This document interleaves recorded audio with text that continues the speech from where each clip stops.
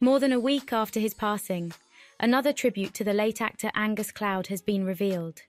On July 31st, it was announced that the Euphoria star, 25, had tragically died at his family home in Oakland when a statement from his family was released. His passing came just a week after he buried his father in his native Ireland, who passed away following a short battle with mesothelioma. And now the streaming service, HBO Max, home to Euphoria, the show he starred in, has added a brief tribute to the actor. Viewers will now see that the first episodes of Season 1 and Season 2 of Euphoria feature a smiling photo of Angus at the beginning, along with the caption, "In Memory of Angus Cloud, 1998 to 2023. The streamer also mourned the loss of Angus last week in a statement, which read, "We are incredibly saddened to learn of the passing of Angus Cloud. He was immensely talented and a beloved part of the HBO and Euphoria family. We extend our deepest condolences to his friends and family during this difficult time."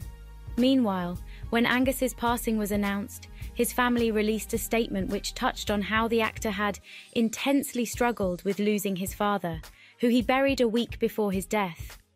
The statement also mentioned his mental health struggles, with his family writing, "Angus was open about his battle with mental health, and we hope that his passing can be a reminder to others that they are not alone and should not fight this on their own in silence."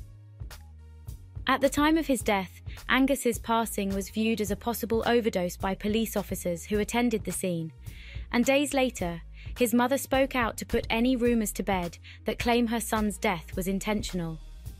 Taking to Facebook, Lisa Cloud penned, "Friends, I want you all to know I appreciate your love for my family at this shattered time.